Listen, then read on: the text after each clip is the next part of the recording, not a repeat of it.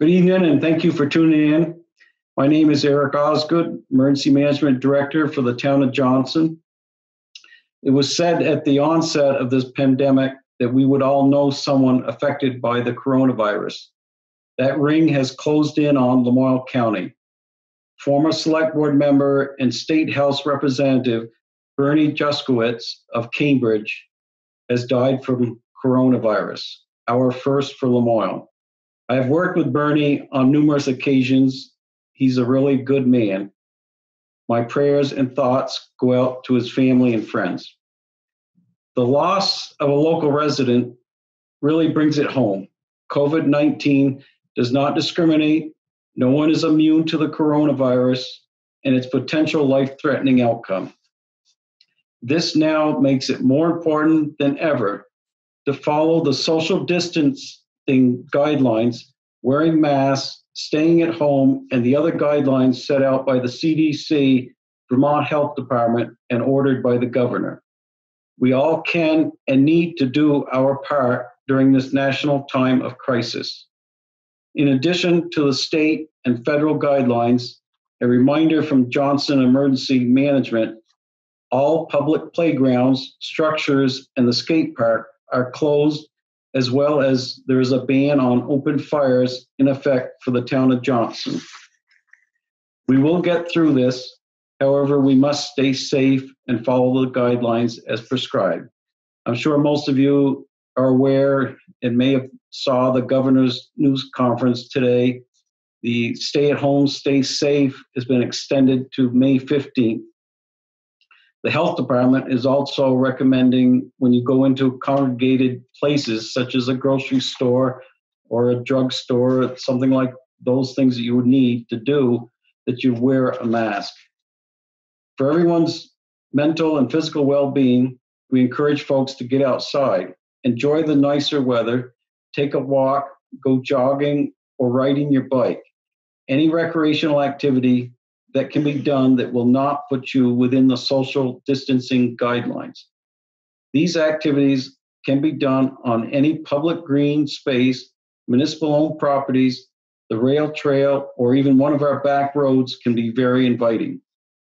Tonight, we are honored to have as a featured speaker, Joseph Woodin, the CEO and president of Copley Hospital.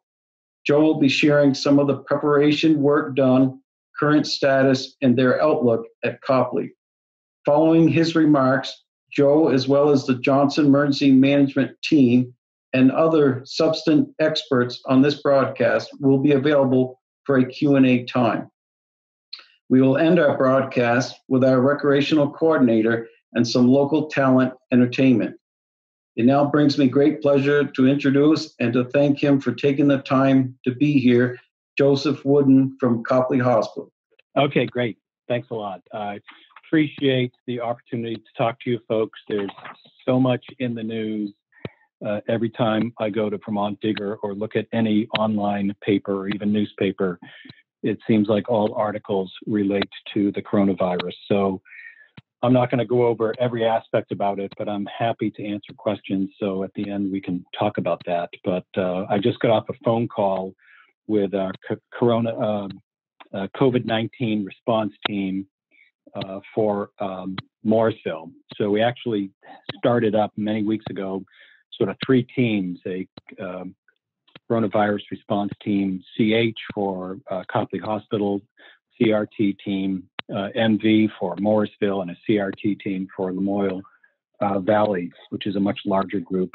And that's morphed a bit. That's got dozens of people in that. So today I was just finishing up a phone call, 4:30 to 5, with the folks from Home Health and Hospice, the Manor, Tamarack, Cheslov, all the primary care doctors, as well as the Home Mental Health Agency.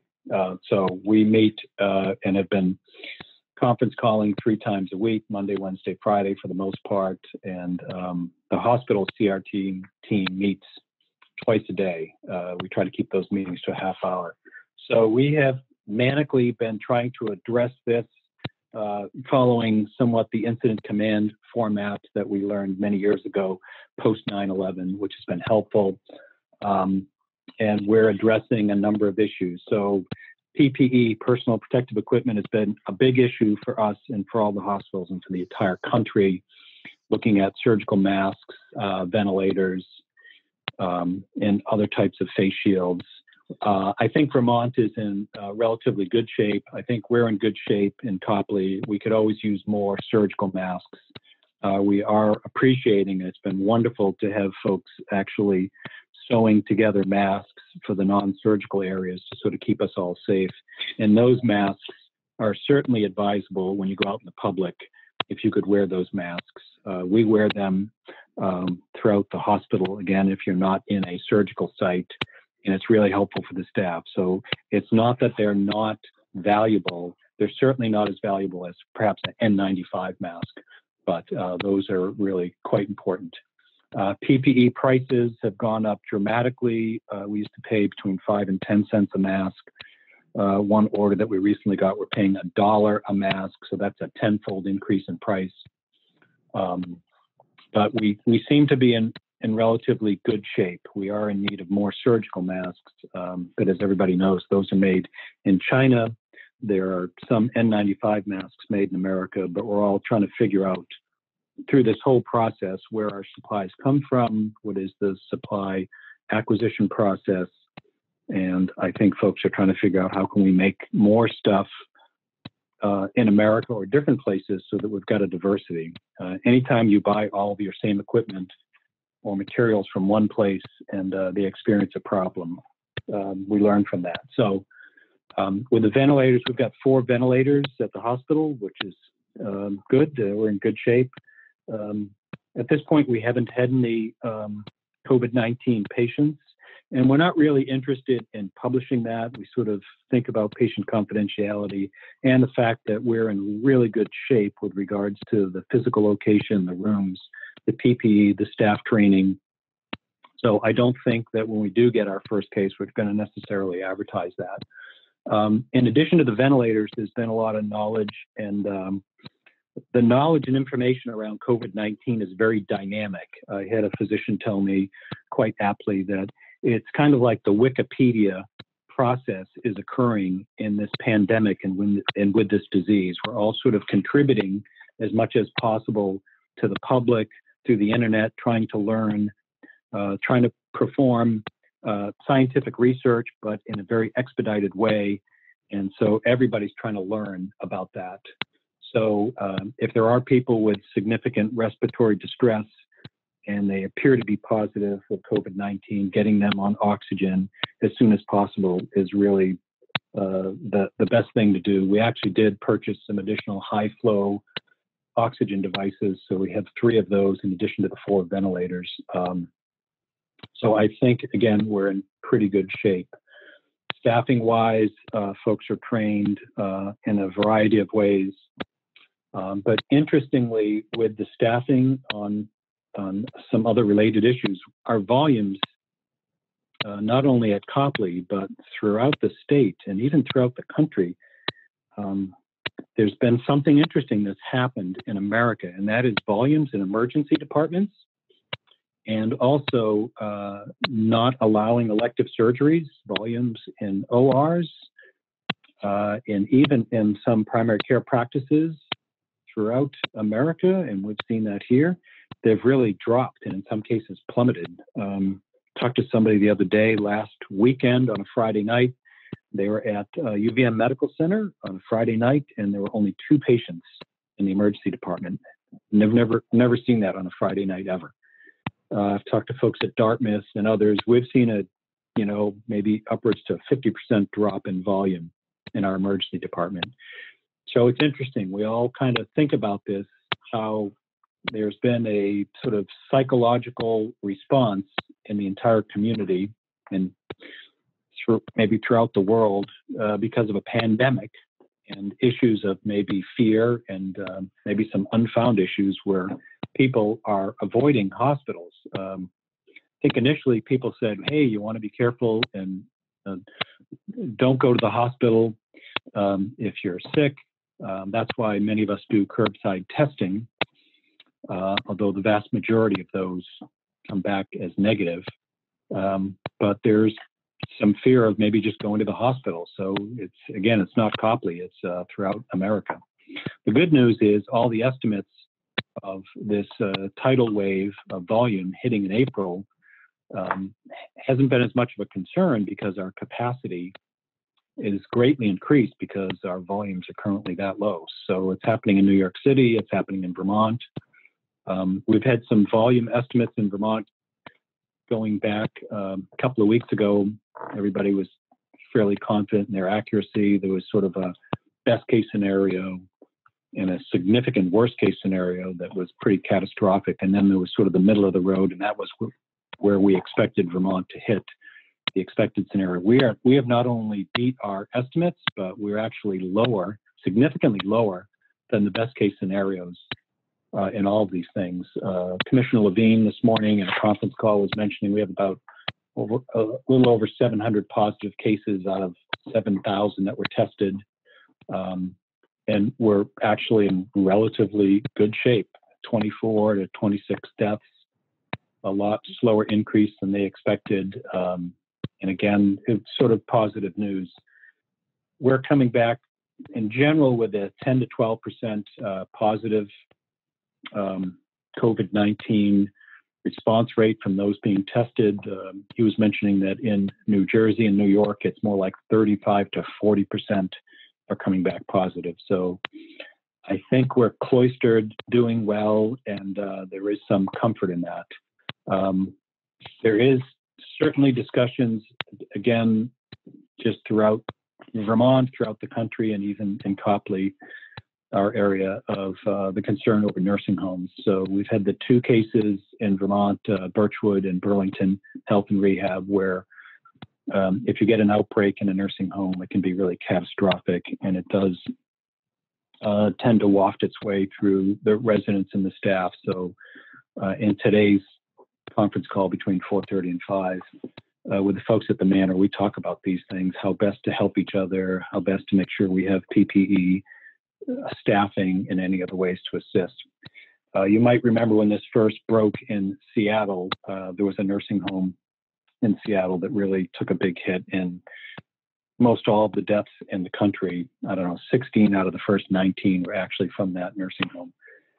So staffing, interestingly, we've got low volumes, and yet the staff are anxiously preparing to continue to take care of folks. So that's one piece. I mentioned the facility changes. We do have a separate location. Our ACNU, we actually have a number of beds that have been in an area that's refurbished, that's private. It's got an anteroom. So if we do get COVID-19 positive cases, we actually have the facility to well manage them that is cloistered, which is really important. And the testing process, so we're always talking about doing the PCR testing, which is actually testing for the virus.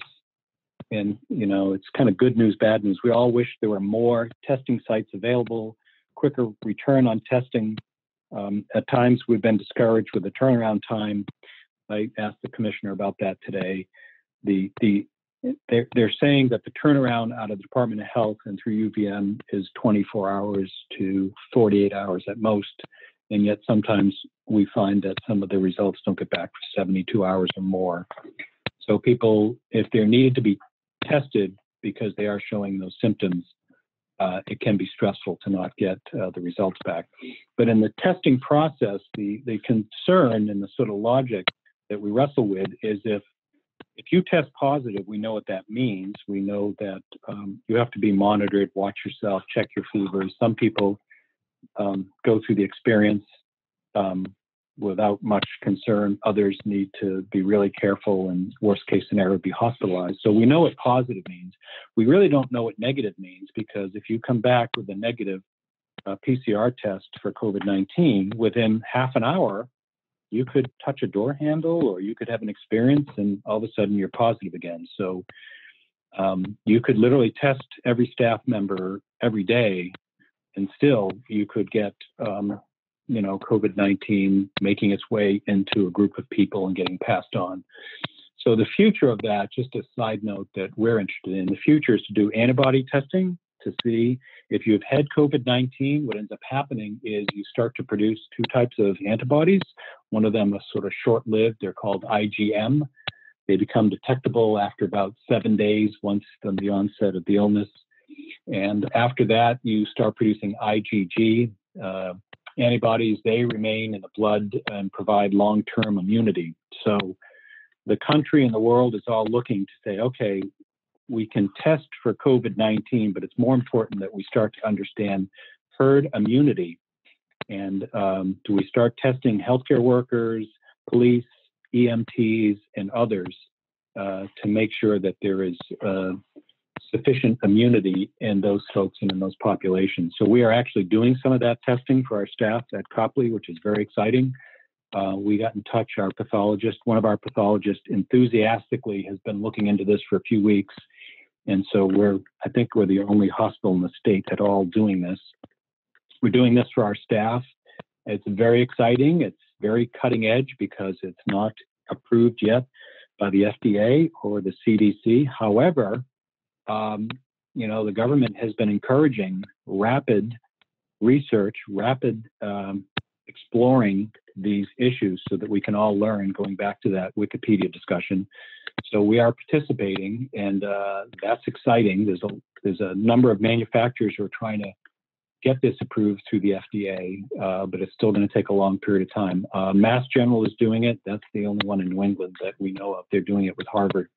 And we're involved with buying these test kits from a company in Georgia called Ray Biotech. So we're learning from that. I would love to say to you that if this all looks promising and we could all move forward, that would offer it to the public.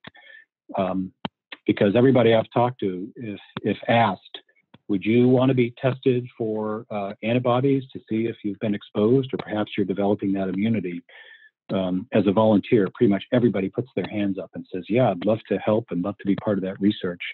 One of the long-term thoughts is that if you do have strong IgG antibodies in your blood, that we can actually, the thoughts are that we could, not necessarily Copley, but in general, the world, America, could actually get blood donations like you would at the Red Cross, spin the blood, get the serum out and actually administer it to on-stage early fragile patients with COVID-19, and that's expected to help them recover quickly and much more dramatically. So that's promising. Until we have a vaccine, these are the things that we're all trying to do to manage and be healthy. So I could go on for another 20 minutes, but I would love to hear if there's any questions or comments from people.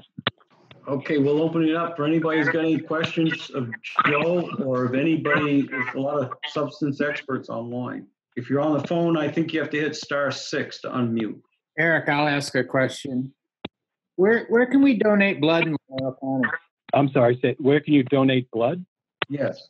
Well, I know the Red Cross would sometimes come to the hospital, mainly doing staff and some others. I'm not sure the Red Cross sites at this point. I know nobody's using blood in a methodology, as I explained yet, to help with COVID-19. So I'm not really sure about the Red Cross schedule. Maybe somebody online might know about it. I looked. It doesn't look like they're in Lamoille County.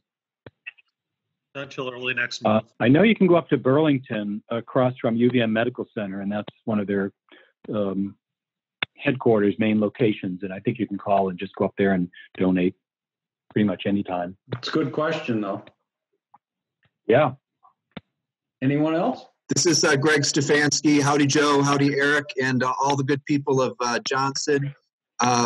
Joe, you mentioned the CRT team for Lamoille Valley, and I'm working with Corey Purpall from Copley and Heather Hobart from the Lamoille Restorative Center, and the effort has been to try to coordinate both our health and our human service providers to have a coordinated response across the whole county, and focusing on areas like food, making sure that our food shelves are well supported and that we've got some backup systems in place. Shelter, there's been a process of moving folks who are at the Lamoille Community House in Hyde Park to hotel rooms, and that process will be happening actually this weekend. Also making sure that folks are getting the right information and the right support in terms of their medical needs. And also, and this is an area, Eric, I appreciate your checking in with the community on how everyone's doing in terms of mental health, especially in a time of decreased connections and isolation. And so a great team of people has come together. We're using the incident command system structure so that we can align with first responders, medical providers, and our towns. And Nat Kinney has agreed to be the point person for the town of Johnson. And so there'll be more details coming out, but just want to know that a great team of people have come together to make sure that if we get some aftershocks, once we get through people actually dealing with the illness of the coronavirus and have financial impacts or are affected in terms of their mental and behavioral health, that those systems are getting strengthened, and Nat will be our point person for the town of Johnson. Thank you. Thank you, Greg. I think all of us would like to see everybody get back to work and resume a relatively normal lifestyle, which would contribute dramatically to our health. So when we talk about the health of the community and Lamoille County and all of us, everybody knows that we could just go back to and start to pretend to and move towards getting back to work, being active. That's actually going to help us both physically as well as the mental health piece. Joe, may I ask a question? Please. If someone needs emergency services, you said that people aren't using the ER right now, but if we need to go there or bring a family member there, is there a new process for using the Copley ER? There's not a new process. There is for the ambulances that are dropping off patients, but no, there's the process of us now screening everybody that walks through the door, making sure that we check their temperature, give them a mask. So that's true for all employees and any visitor, but there is no significantly different process if you need the emergency department. We have found, though, and this is true in Vermont and elsewhere, there are people who are afraid to go to the hospital, and there have been circumstances where people literally are experiencing a heart attack and are afraid to go to the hospital. So we're trying to get the word out as much as possible that if you need to see a primary care doctor, you should make that appointment. If you need to go to the hospital or certainly the ED, don't be afraid. But there's that kind of stigma that has sort of been perpetrated a bit, that you don't want to go to the hospital because you might catch the virus. I think there's probably a much lower probability of getting it at the hospital than there is perhaps at a local grocery store or elsewhere. But we are concerned that people aren't appropriately using the services. Thank you. This is Valerie Balfour with the Department of Health, one of your local public health nurses. Thank you, Eric, for setting these up, and Joe for being on the call.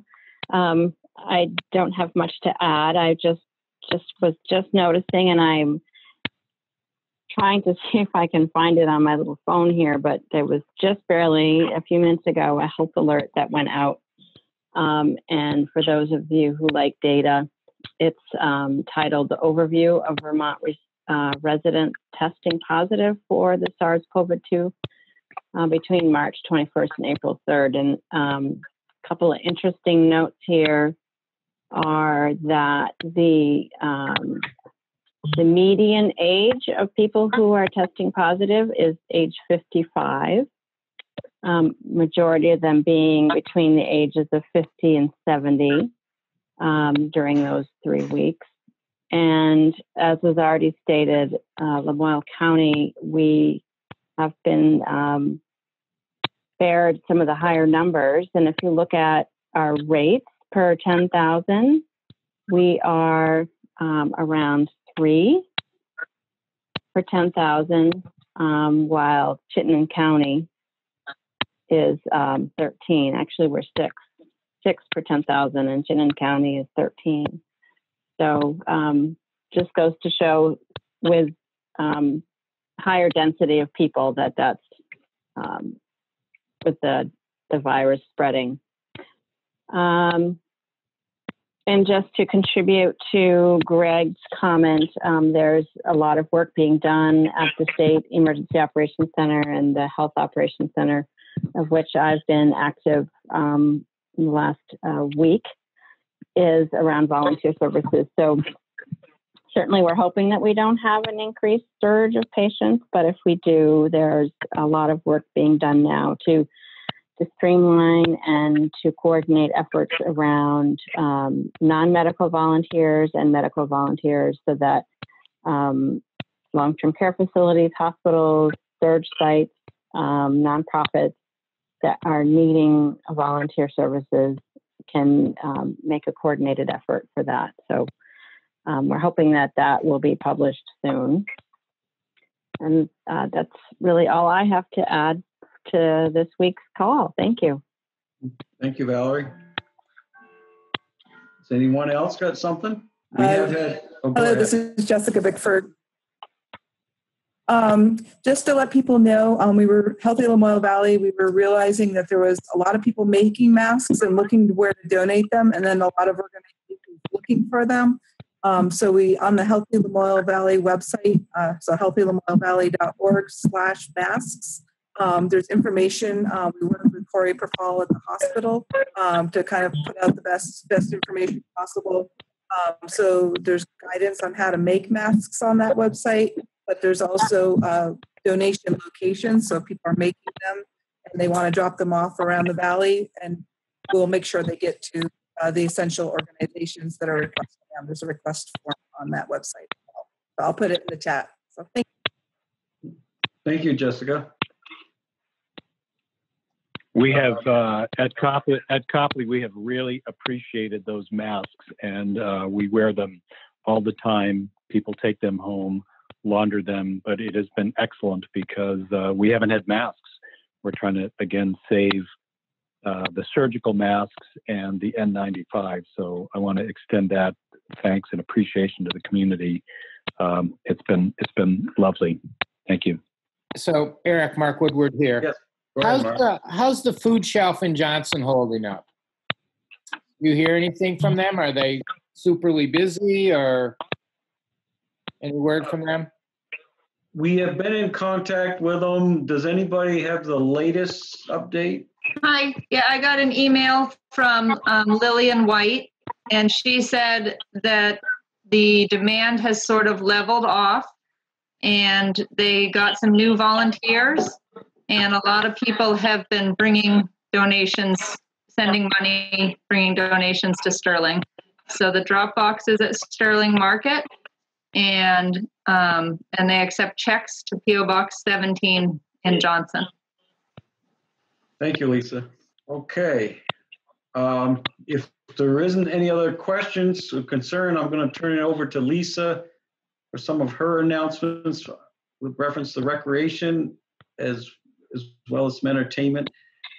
I would just also remind people to check in on your, call your neighbors and friends and family that may be homebound, and just check in on them, make sure they're all right. But stay safe and stay healthy. And at this point, and I also want to, before we go off from this segment, thank Joe again for joining us. And I'll turn it over to Lisa. Thank you, Eric. Thank you. Thank you, Joe.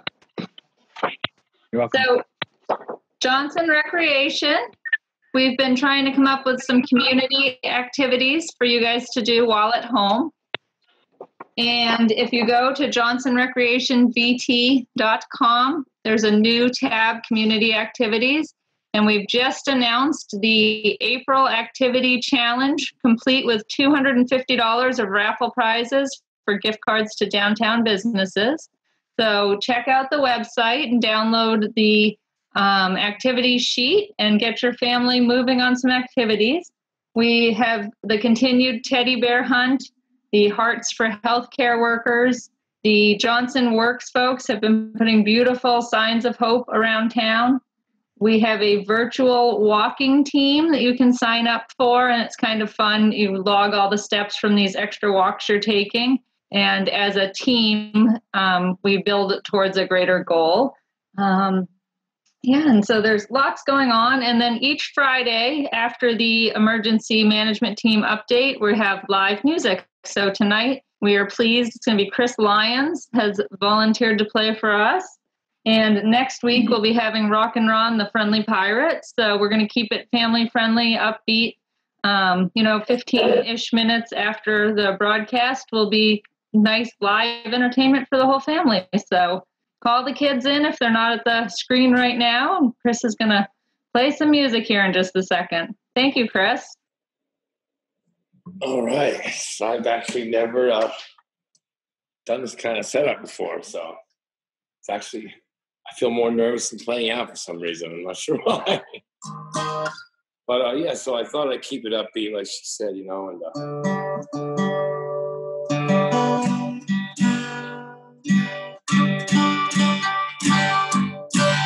this is a pretty fun one that always seems to do the trick as far as upbeat goes. So.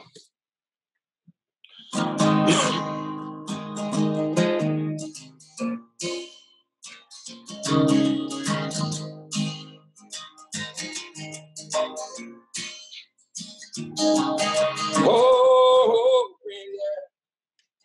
after it all was worth, thought he was a bitter man. Spoke up when it was way. Trap you and then use you all before you even know. Love is blind, soon you'll find it so. Wish that I knew what I know when I was younger. Wish that I knew what I know when I was stronger.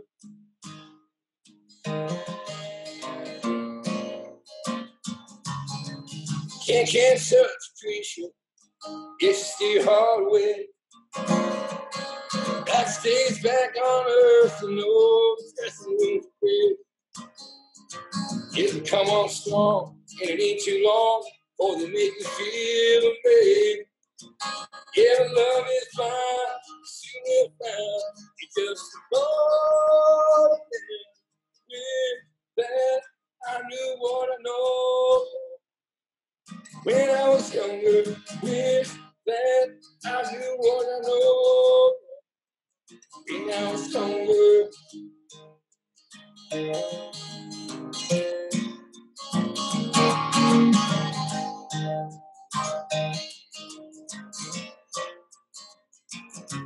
If you want her lips, get her cheek. If you wonder where you are, if you want some more, she's fast to see. You can take away the star. Oh, oh, oh, there's so much that I can't say. It's not good, just like me, and that's the hardest thing. It's that I knew what I know when I was younger. With that, I knew what I know now when I was younger.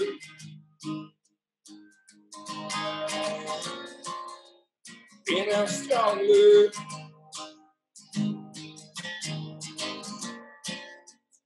When I'm stronger. I don't know if that comes through okay, maybe. Does that come through okay? It's all right? Okay, good. So maybe for another one, I thought, well, kind of seems appropriate to do a John Prine song. I just feel like I've kind of seen a lot of John Prine posts. He just passed away, actually, not that long ago. He wrote all kinds of funny songs,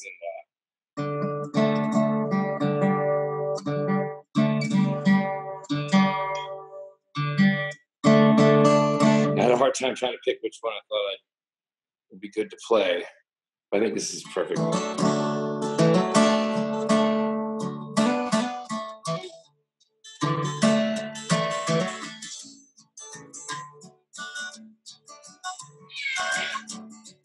I was a child, my family trapped.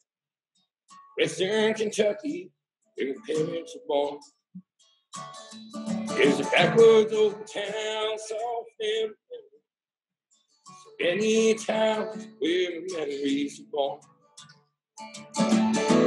Daddy won't take me back to Newburgh, down by the Green River where paradise is. Sorry, my son, but you're too late past. It's your Peabody's coal train is hauled away. Sometimes it flows way on down the Green River, empty old prison down by old Davy Hill. Yeah, they smell like snakes, we shoot off this. Empty pop bottles is all we can kill.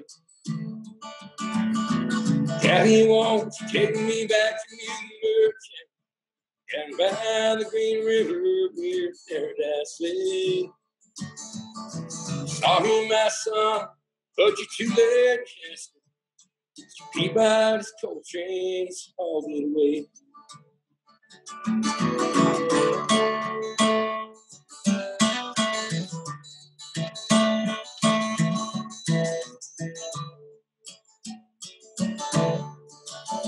When I tally my ashes, float on down Green River, let my soul run on up to the Rochester Dam. I'll be halfway in hell with paradise waiting, just 5 miles away, wherever I am. Daddy won't take me back to Newburgh, down by the Green River, paradise lake. Sorry, my son, but you're too late. Mr. Peabody's coal train's hauled away. Mr. Peabody's coal train's hauled away. Honor of Lake John Prime. Woo! Thank you. Thank you. Okay, so I guess we're gonna wrap it up for the night. Lisa is always gonna have entertainment for us each night. And if you have any questions, don't be afraid to ask. And we'll see you next week. Thanks, Chris. Thanks, you guys. Have a good Thanks, night. That was awesome. Thank you, Chris. Thanks, Eric. Thank you, Chris. Thank Thank you. you, Eric. What's that? Say thanks, Chris. Hey, Cosimo. Hey, Greg. How's everybody? Yeah. What's that? There's Lottie. I know I see people I couldn't see before. Hey, Chris. Hey, how are you? Great. Hey, you are. Oh, sweet. Works. Good to see you all. Yeah, you too. Have a good night. You too. Bye. Bye. You too. What is that?